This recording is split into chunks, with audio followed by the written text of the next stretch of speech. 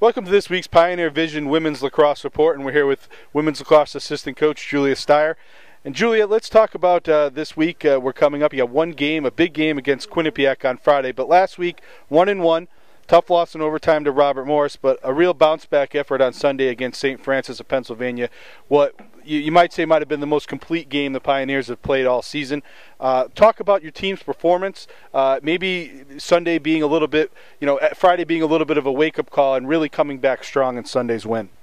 You know, Robert Morris is an excellent team this year, and so St. Francis. And it was really tough going into Robert Morris because I don't think our team was as focused as they ought to be.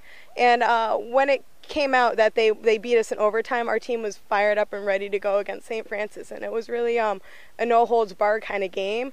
And the Saturday before St. Francis, we had a really competitive practice, and I think it really added fuel to it. Yeah. And really our team came out on Sunday and their goal was to have a complete 60 minutes that day, and our offense was high flying, putting in a lot of our plays and executing them very well, and our defense was very ferocious, very aggressive. So it was good stuff that came out of that game.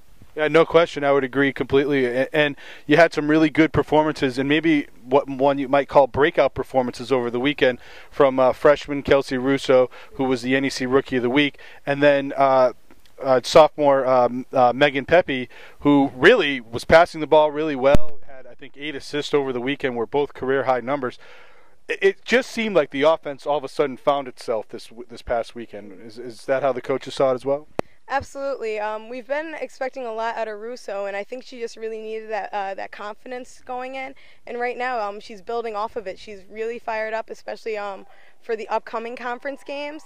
And Emily is just amazing. At practice, she goes hard every single day, and we expect a lot out of her right now. I mean, she's really fueling up the offense. She's almost like the quarterback.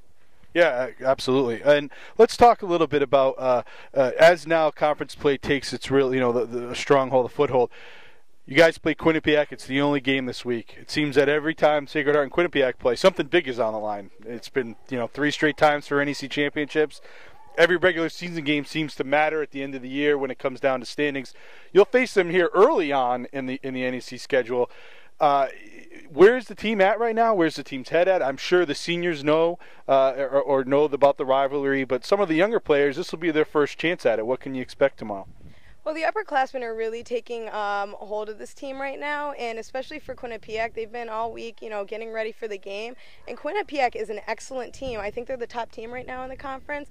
And so it's with the the setback with Robert Morris, our team does have a lot to prove right now, and it's really, the conference is so equal, and it's anyone's game at this point. So hopefully, the underclassmen will understand the importance of this game, and they'll put their best foot forward tomorrow. Okay, Coach. Well, best of luck tomorrow.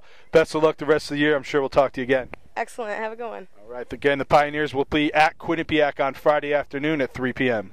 On the Pioneer Vision Weekly Lacrosse Report, I'm here with freshman Kelsey Russo. And Kelsey, congratulations. You were the NEC Rookie of the Week for this past week. You guys went 1-1 last weekend. You lost to Robert Morris, but came back with a big performance on Sunday to beat St. Francis. And congratulations, first of all. But talk about your weekend and the success you had. You had 6 goals. You were 5 for 8 on 8-meter attempts, and did a great job in the draw circle. So talk about your performance over the weekend and the team's as well.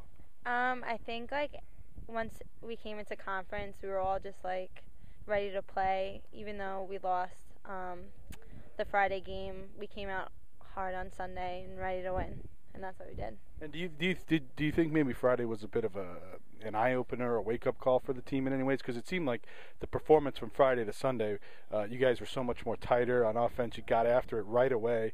Was it just one of those things where you lost Friday and then maybe kind of brought the team even a little bit closer? Yeah, definitely. After our loss on Friday, we played hard, but not necessarily together. And then on Saturday, we had it was a really fun practice, and we worked really hard, and then came out to play on Sunday. Let's talk about a little bit about your game.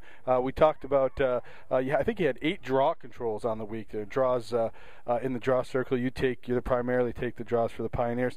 Can you share any secrets you have, or what the success of late has been, and without giving away too much? For what makes taking a draw something that you excel at? I guess. I guess you just have to do your own thing unless, like, set up your own way until you're getting beat, and then, like, you have to take different, like, I guess, like, approaches to the draw, and then just fight for the ball on the ground. Okay. And again, I said, as I noted before, you're 5 for 8 on 8-meter attempts. And I noticed early in the season, you kind of had a move where you take one step and let fire. You probably have one of the hardest shots on the team. But now it seems like you've kind of mixed it up, and teams are probably a little bit off balance and not knowing what to expect from you when you're in that situation. Is that how you see it? Yeah, like, when I'm on the 8-meter, I'll hear people, like, say, like, watch the rip. So then, like, that's why I had to, like, change it up and, like, run in, and that's why I got my 8 meters. Okay, let's talk about this week. You guys are going to you have one game this week. You're going to Quinnipiac tomorrow afternoon on Friday. As a freshman, this will be your first game against Quinnipiac, but as you probably know, a lot of history between these two teams. It seems like every time they play, something's on the line, whether it be a championship or seeding in a tournament. Are you excited? What do you expect? Do you think this is a big game at this point in the season, or is this just another game kind of on the schedule? I mean, every game's a big game, so, like, I'm definitely, like, we're all definitely waiting, like, to play tomorrow, and I know the upperclassmen are so, like, pumped, and they've been ready for this game since fall ball, and that just makes all the freshmen and newcomers, like, want to play because, like, they want to play so badly. All right, Kelsey. Well, good luck tomorrow, and good luck the rest of the season. I'm sure we'll talk to you again. Okay, thanks.